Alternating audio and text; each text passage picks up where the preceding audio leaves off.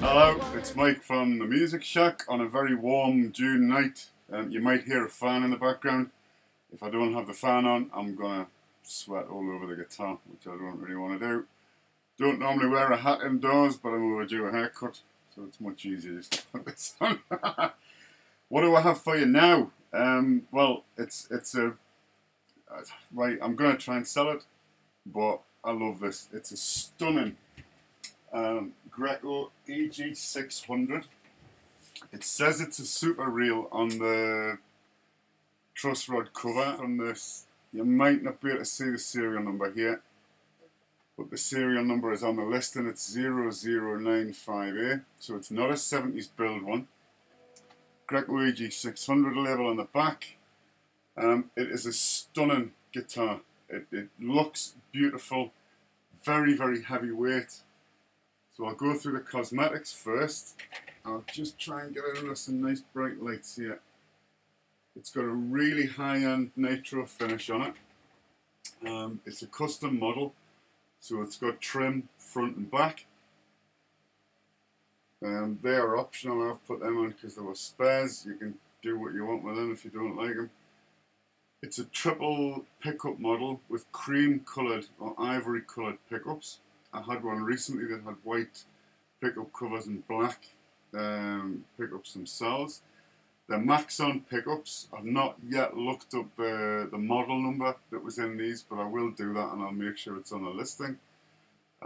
Everything in it is original as far as I know, apart from the knobs, but hey, that's no big deal. There are photographs of the pickups. The wiring is very, very heavy duty, Gibson style, braided. The chambers in here are not like other Greco EG600s I've seen from the 70s, where there's literally a chamber from here to here with very thin dividers in it. This is solid, so there are 3 holes cut out individually for each of the pickups, which gives the guitar its extra weight. Selector switch, I think, is the original. The back, you can see there's a bit of buckle rash on, but you know, any guitar that's been played, which is what guitars are for, is going to have a bit of that on.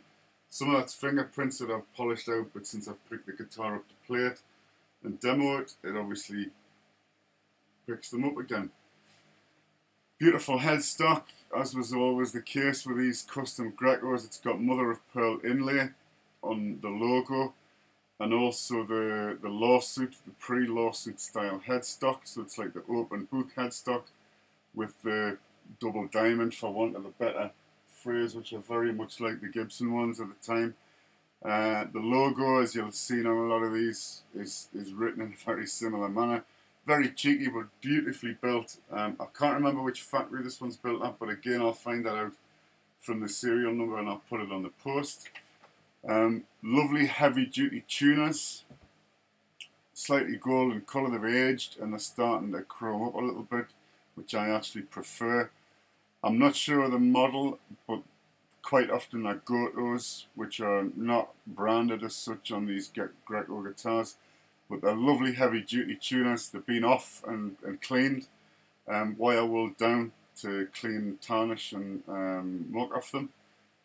All the components have had that cleaning, so the tuners and the pegs, the bridge and the tailpiece, even the surround on the jack plug has been polished out.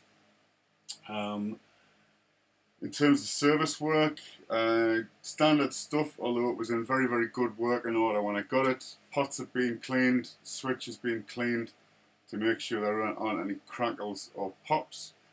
Frets have all been cleaned using a fret guard and very high grade wire wool, so the frets are beautiful and shiny. Fretboard's been cleaned and oiled about 3 or 4 times using Dunlop lemon oil. Gunk kind of cleaned out. There wasn't much anyway, using the usual credit card method. And then it's been restrung with a set of Ernie Ball slinkies, set up as best I can. I'm not a professional, but it's got a nice low action on it. Plays really beautifully. Show you can see the frets. There's about 70% left on them. I think the guitar was built about 1980, so it's relatively new compared to some. The nut is in excellent condition. I've put some graphite in it before I restrung the guitar.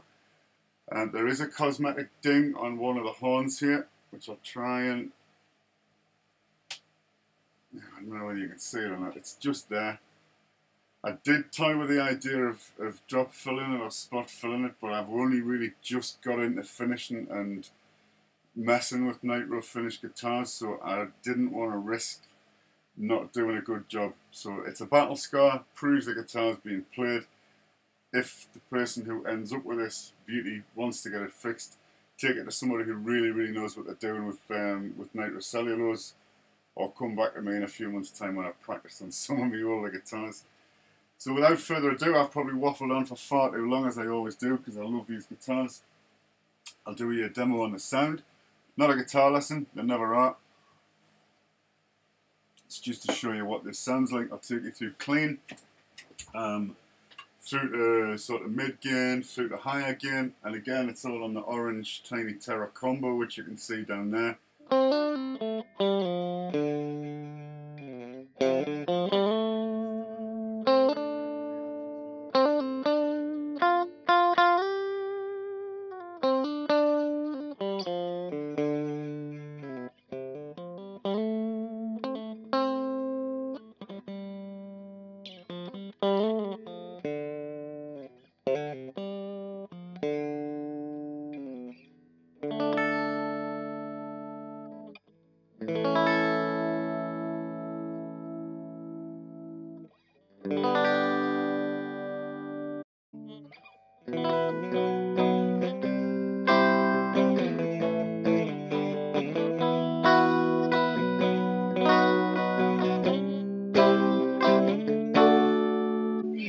If we go to the bridge pickup, it's got a lovely warm, fat sound.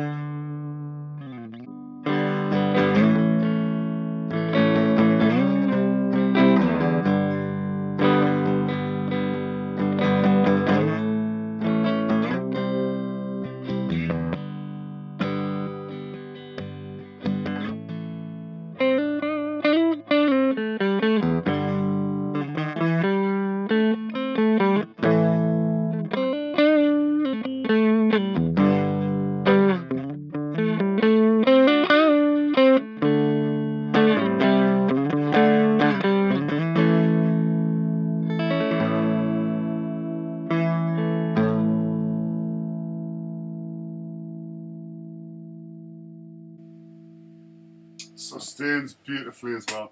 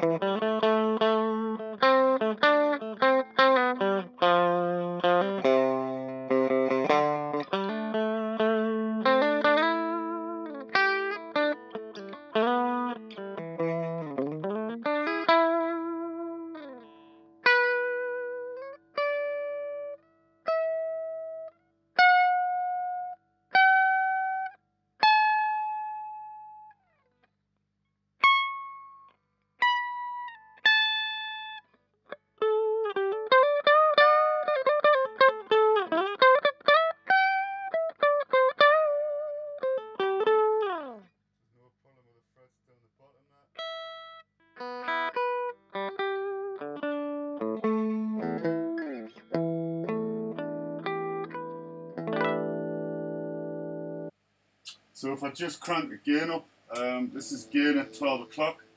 This orange amp, I explain this on all my demos. Orange amps have a reasonable clean sound, but they're not. You know, it's not an acoustic amp or anything like that. So it's mainly for rock.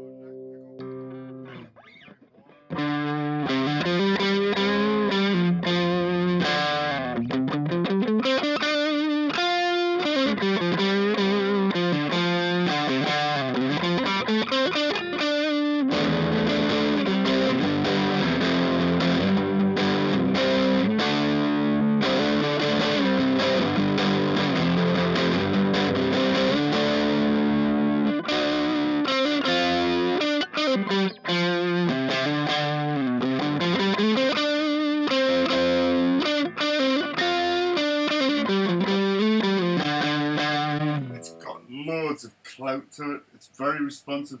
The orange amp's good in terms of responsiveness according to how hard you're playing the strings, but that neck pickup is a belter. Real nice sound to it.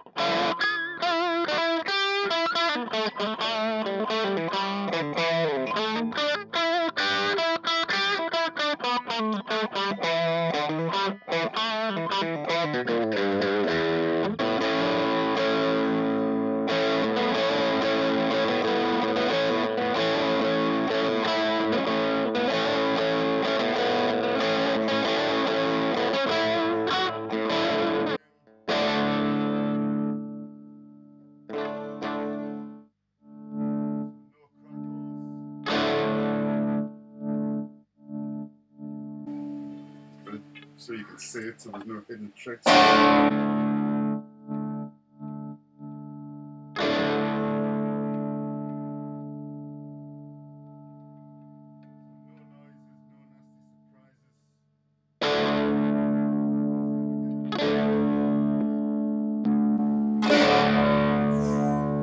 There's that. Oh, that neck pickup again.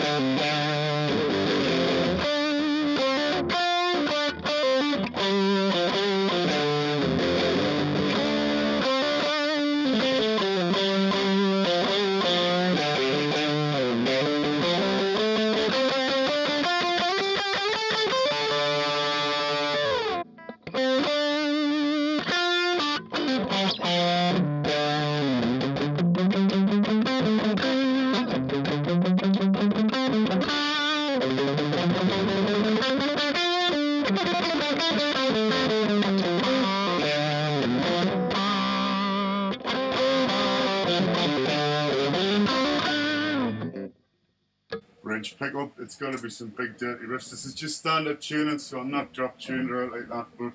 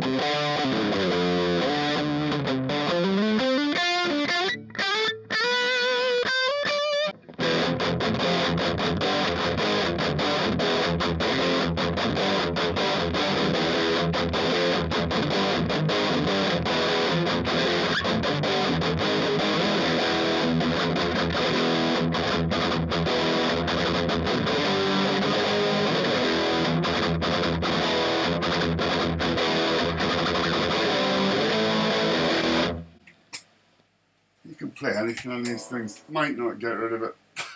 Man, considering it's a replica of a Gibson, I've never owned a Gibson Les Paul, but it's a bloody good replica. So cheers, if you want any more information let me know, and I've got a nagging feeling that I've forgotten something, but if it comes back to me I'll put it back on the video. So alright.